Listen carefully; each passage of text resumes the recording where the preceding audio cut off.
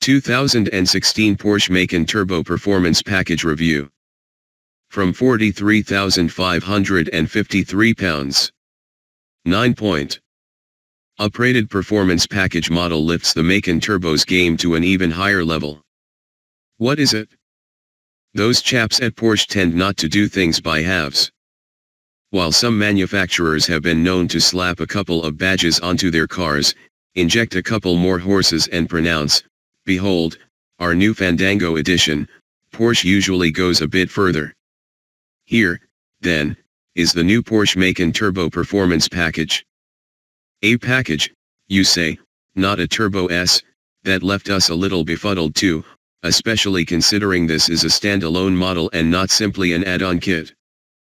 There's also Turbo S-style substance to the performance package, starting with a decent slug of extra power. A few software tweaks to the regular Macan Turbo's 3.6-liter V6 has it cranking out another 3.9 bhp, giving a total of 434 bhp.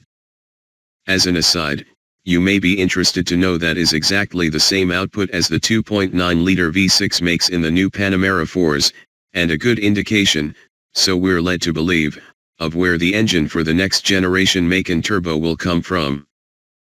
For the performance package, there's also 37 pounds-foot more torque, albeit spread across a marginally narrower rev range. The higher outputs all add up. Just under half a second has been slashed from the standard Macan Turbo's claimed 0 to 62 miles per hour time, bringing it down to 4.4 sec. Part of its improved acceleration stems from the standard Sport Chrono Pack, normally an option on turbos, which adds both launch control and more extreme driving modes. Power without control is a recipe for misadventure, of course, so there are chassis upgrades, too. The performance package comes with PASM adaptive dampers and a 15mm drop in ride height. Air springs remain an option, reducing the ride height by just 10mm when fitted, and the front brakes have also been beefed up with larger groove discs clamped by 6-pot calipers. Lastly, you get a switchable sports exhaust. What's the premium over the standard turbo? A whisker over 5,500 pounds, but if you factor in the added kit, that works out to be roughly 3,000 pounds for the engine and chassis upgrades. What's it like? So, we bet you're thinking it's a real humdinger with all that added zip? How can we put this? We're not sure. That's probably not the answer you were expecting, but it's the truth. You see, the CO ordinates for our test drive were 6630-14.21 N and 2543-45.81 E, putting us somewhere in Finland and the Arctic Circle. The sub-zero temperatures and snow-covered roads meant we'd have struggled to deploy 3.4 bhp, and even with four-wheel drive and a set of winter boots, the Macan couldn't begin to show off its newfound oomph or cornering aplomb. What it did was demonstrate how easy it is to manage 434 bhp in a 2-ton car with very little grip. After stretches of public road that were largely frictionless and aero straight, we wound up at a private test facility. Here a slalom course had been laid out to demonstrate the effectiveness of the Macan's traction management system, everything from the PSM stability control to the torque vectoring between all four wheels. As you'd expect, things stayed relatively neat and tidy with PSM on, even with a bit of aggression thrown at the steering and throttle. You could feel the systems nibbling individual brakes, modulating the throttle and shuffling power via the multi-plate clutch from the rear to the front wheels.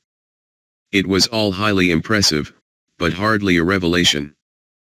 Yet, as we began dialing back the restraints, the Macan's underlying controllability was revealed.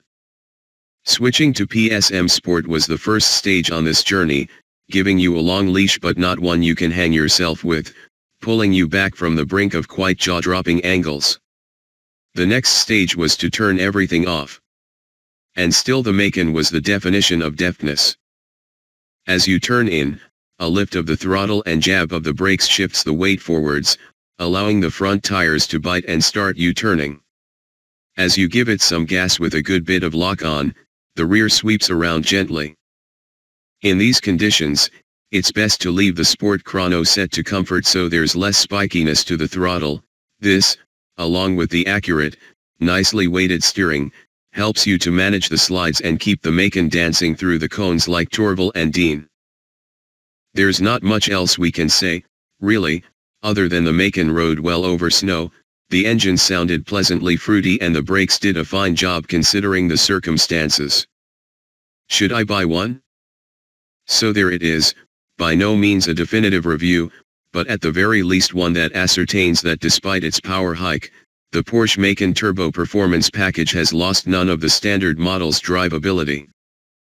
A £5,500 premium for the power and equipment upgrades doesn't sound unreasonable, and the fact that you can carve amazing shapes in such slippery conditions without coming a cropper bodes well for this car's on-road balance. At this early stage, it looks like those chaps at Porsche have done a top job. Porsche Macan Turbo Performance Package. Location, Finland. On sale, now. Price, £68,073. Engine, V6, 3,604 cubic centimeters, twin turbo, petrol. Power, 434 bhp at 6,000 rpm. Torque, 443 pounds-foot at 1,500–4,500 rpm. Curb weight, 2,000 kilograms. Gearbox, 7-SPD dual-clutch automatic. 0 to 62 miles per hour, 4.4 sec. Top speed, 169 miles per hour. Economy, 30.1 mpg, combined. CO2/big tax band, 217G/km, 37%. Rivals, Alpina XD3, Audi SQ5 Plus.